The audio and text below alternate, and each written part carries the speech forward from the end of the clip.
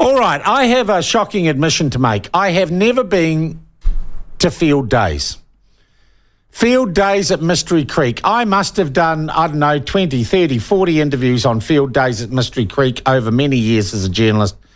I have never been to a Field Days at Mystery Creek, but it is quite the thing, and it is on right now.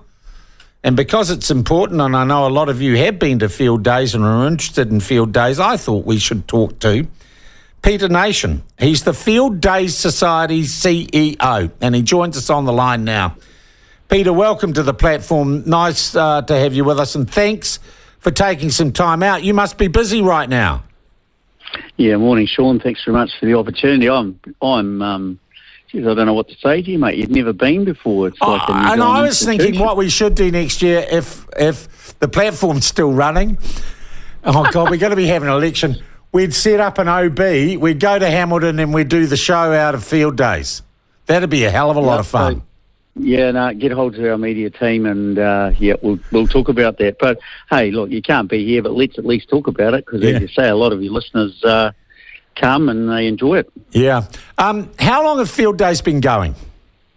This is our 54th year. We started in 1969. So, not as old as some of the events, a couple of other events in New Zealand and some around the world, but 54 years in business is still quite a long time, right? Yeah. All right. So it is a business. Field Days is a coming together of people in the agricultural primary production sector, but essentially you're a business. So we own Mystery Creek Event Centre, which is 114 hectares of event platform. We own the event Field Days, and then we host numerous other events here during the year, Sean. So we are in the events business, yes. And we. Let's get back.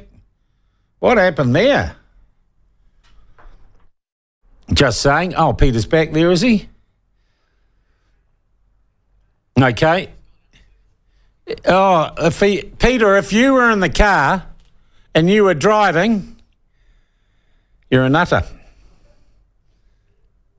Oh, have we got him? Yep, we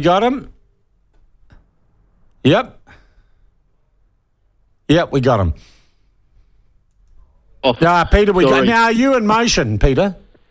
No, I'm sitting actually in our media room. And we've got well, something just went. But anyway, so you've been going for 59 years. You are an events company.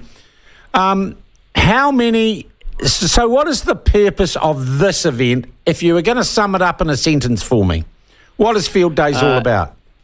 It's to advance agriculture through innovation, education and globalisation, and to bring town and country together. There you go. Nice. You got that down, Pat. Bring town and country together. So I always look at it and think, geez, if you wanted to buy a tractor, that's the place to go. If you wanted some new kit for the farm, that is the place to go.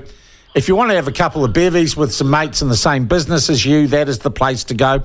It also seems to me, from all the coverage I've ever seen, a rather social event. Yeah, so it's definitely a big part of connectedness here, Sean, where people meet family from one end of New Zealand to the other. I've got friends that do it. They arrange to meet here and catch up over lunch, or we have dinner here till 8 o'clock on the lounge as well, or just meet some agencies or trusted advisors or whatever. So there's a very big connectedness piece here, getting off farm or out of town and coming and having a good time. And you mentioned buying a tractor, Sean. Is in a normal year, because we're not in normal yet, we're still 5% down on our normal exhibitor levels, but we've still got 1,000 exhibitors here. So it takes a hell of a lot of getting around. There's 47 hectares of event platform, so you got to plan your day if you're only coming for the day. Yeah, absolutely. Peter, also, you attract politicians like, poo on a blanket, flies to poo on a blanket, don't you? Here at the Field Days, here at the Field Days, here at the Field Days.